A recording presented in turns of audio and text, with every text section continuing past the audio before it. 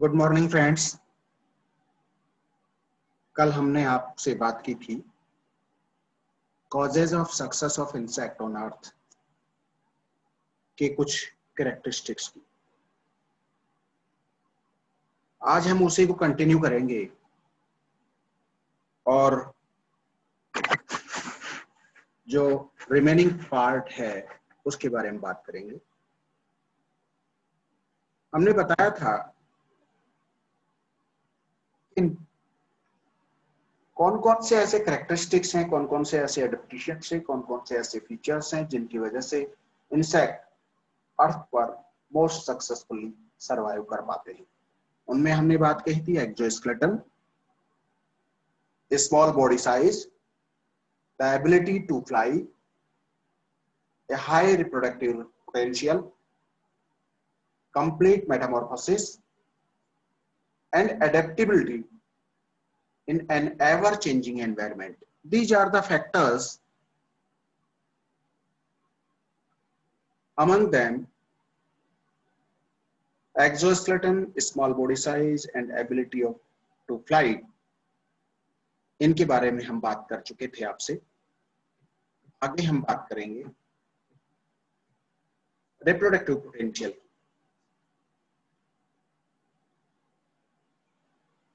Reproductive success is one of the most significant measures of an organism's fitness. In insect populations, females often produce large number of eggs, means high fecundity. Most of the eggs hatched means high fertility. And the life cycle is relatively short, often as little as 2 to 4 weeks. Together, these three characteristics enable insect to produce remarkable large number of offsprings. और जब large number of offspring रहेंगी और तो उनमें से चाहे कितनी adverse condition हो कुछ तो सरवाइव करेंगी। A typical female lay 100 to 500 eggs in her lifetime, but number of the thousands are not uncommon.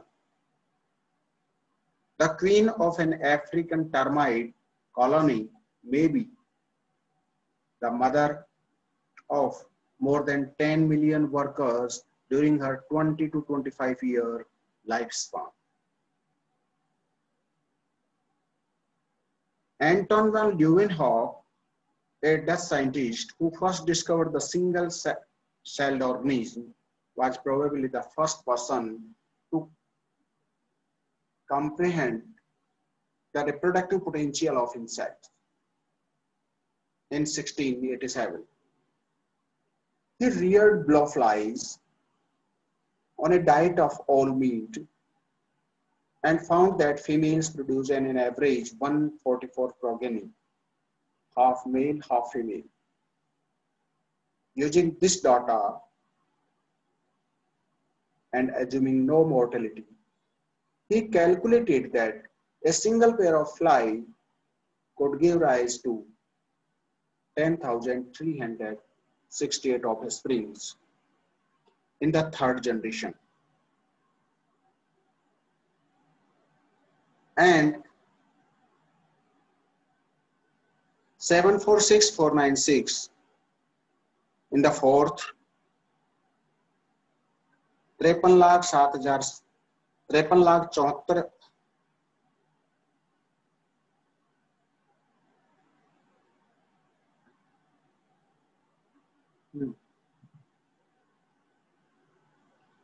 5,37,47,712 in fifth generation और इसी तरह से ये सिक्स जनरेशन की। जब ये कैलकुलेशंस तब हैं जब मोर्टेलिटी ना हो। At this rate,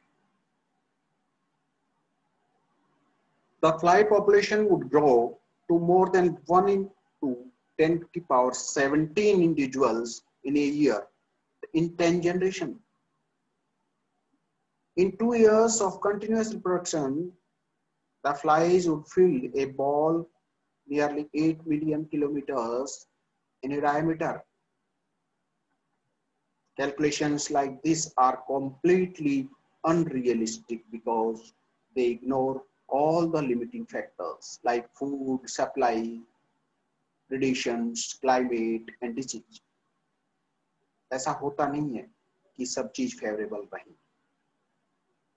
That keep natural population in check, but the number to illustrate how quickly insect populations can grow, and they help explain why pest outbreak often seems to develop so suddenly.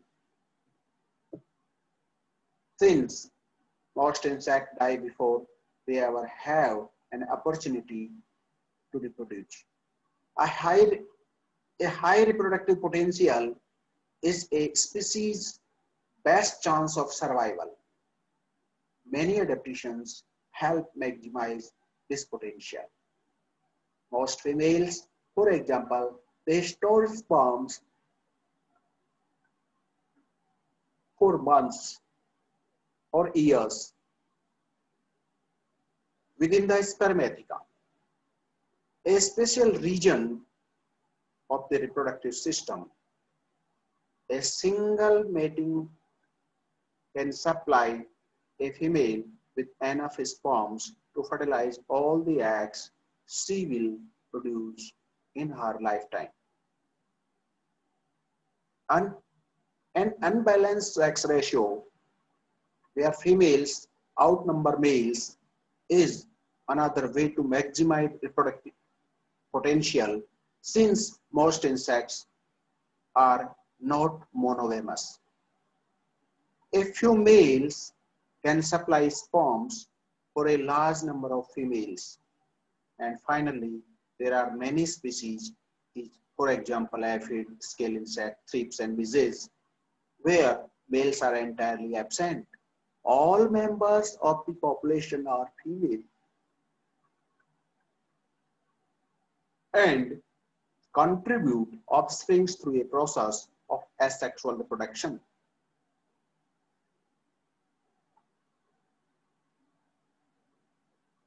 Like parthenogenesis is a kind of reproduction. Metamorphosis. Most insects undergo significant developmental changes as they grow from immature to adult. These changes, collectively known as metamorphosis, may involve physical, biochemical, or behavioral alterations that promote survival, dispersal, and reproduction of the species. In the more primitive insect, most of these changes occurs gradually as the animal matures. Organs of reproduction and flight develop incrementally during the immature stage and becomes functional only in adults. Since this transformation process is slow and does not include all body tissues in complete metamorphosis, the immatures and adults share many characteristics. They often live in similar habitats and feed on similar type of food. More advanced insects, however, undergo a complete metamorphosis, a dramatic transformation in form and function between the immature larval and adult stages of development. In these insects, a larva is primarily adapted for feeding and growth. It assimilates energy reserves, which in some cases will sustain the insect for the rest of its life. When fully grown, a larva molds into a transitional stage called the pupa and begins a period of massive internal and external reorganization. Body organs and tissues encoded by larval DNA are disassembled and rebuilt according to the second DNA blueprint that had been repressed during larval life. An adult insect imago eventually emerges from within the pupal exoskeleton, bearing little or no resemblance to its larval form. Its primary function is dispersal and reproduction. In the class Insecta, only 9 out of 28 orders undergo complete metamorphosis, yet these 9 orders represent about 86 of all insect species alive today. The obvious advantage of this type of development lies in the compartmentalization of the life cycle. Through natural selection, larval forms and functions can be optimized for growth and feeding without compromising adaptations of the adult for dispersal and reproduction. Each stage of the life cycle is entirely free to adapt to its own ecological role. In some cases, this means that immatures and adults may consume different types of foods, exploit different environmental resources, and even occupy different habitats. Adaptability.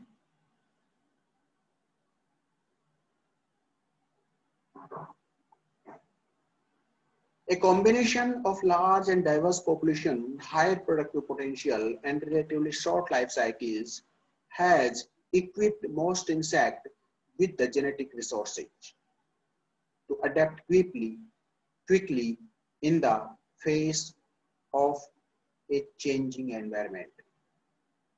Their record to achievement is impressive. They were among the first creatures to invade the arid expanses of dry land and exploit green plants as a source of food. They were the first animals to use flight as an escape from predators. And they were the first organism to develop a complex social hierarchy with division of labor and cooperative care of the youngs.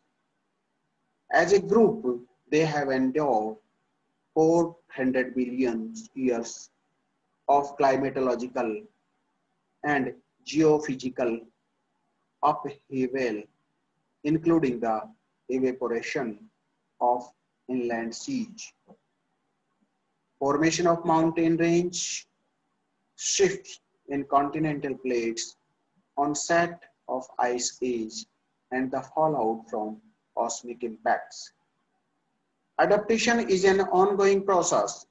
Populations must continually change as new resources appear and old ones disappear. Just within the few thousand years since humans began roaming the earth, insects have acquired a taste for new products that would never be a part of their natural environment. That is glue and wallpaper paste, book binding, cardboards, paintbrushes, stained leather products, the corks of wine bottles, mummies, stuffed museum specimens, chocolate, ginger, yeast cake, tobacco, pepper, and even potent drug like marijuana and opium.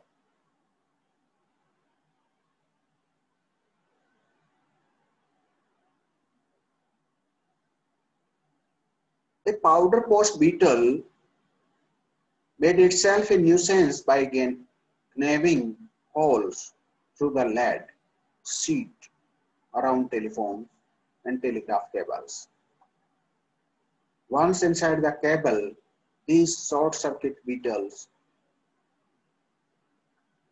ate the fiber insulator around the copper conductor. After enough insulation was gone, the wire would touch the lead sheath and create a short circuit in the line. The high cost of replacing damaged cables eventually forced the telephone company to develop non-fibrous insulators for their long-distance cables. Perhaps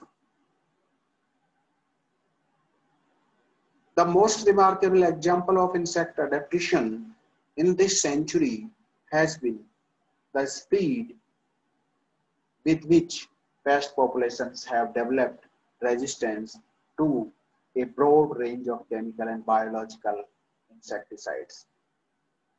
After World War II, public health officials in the United States made a concerted effort to eradicate the housefly Musca domestica with DDT.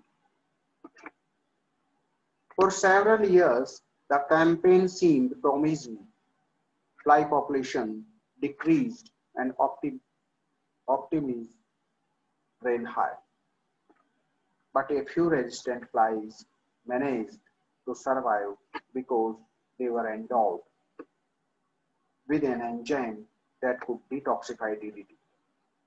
These survivors reproduced and passed this resistant trait to their offspring. In time, DDT-resistant flies populated their environment, and the species now appears to be living happily ever after. Significant level of pesticide resistance have now been reported in over 500 insect species, and many of these insects are resistant to compound from more than one chemical family. In New York, for example, potato growers on Long Island must cope with population of the Colorado potato beetle that is resistant not only for the organophosphates, carbamates, and synthetic pyrethroid, but also to some of the insect growth regulators and microbial insecticides. This is all about the causes of success. These are the causes, 6 points of the success of the insect on this planet. These are exoskeleton, which covers the entire body, body size, small body size, ability to fly, avoid the predators, a high reproductive potential, large number of offspring are produced by a female, parthenogenetically reproduced, asexually reproduced. This is the cause of success. Complete metamorphosis, where the egg, larva, pupa, and adult, these forms are present in complete metamorphosis, so they can protect themselves in any one of this intermediate stage. Adaptability, so various kind of adaptivity characters are studied here. So this is all about the causes of success of insects on this planet or on the earth. Thank you very much. Thank you.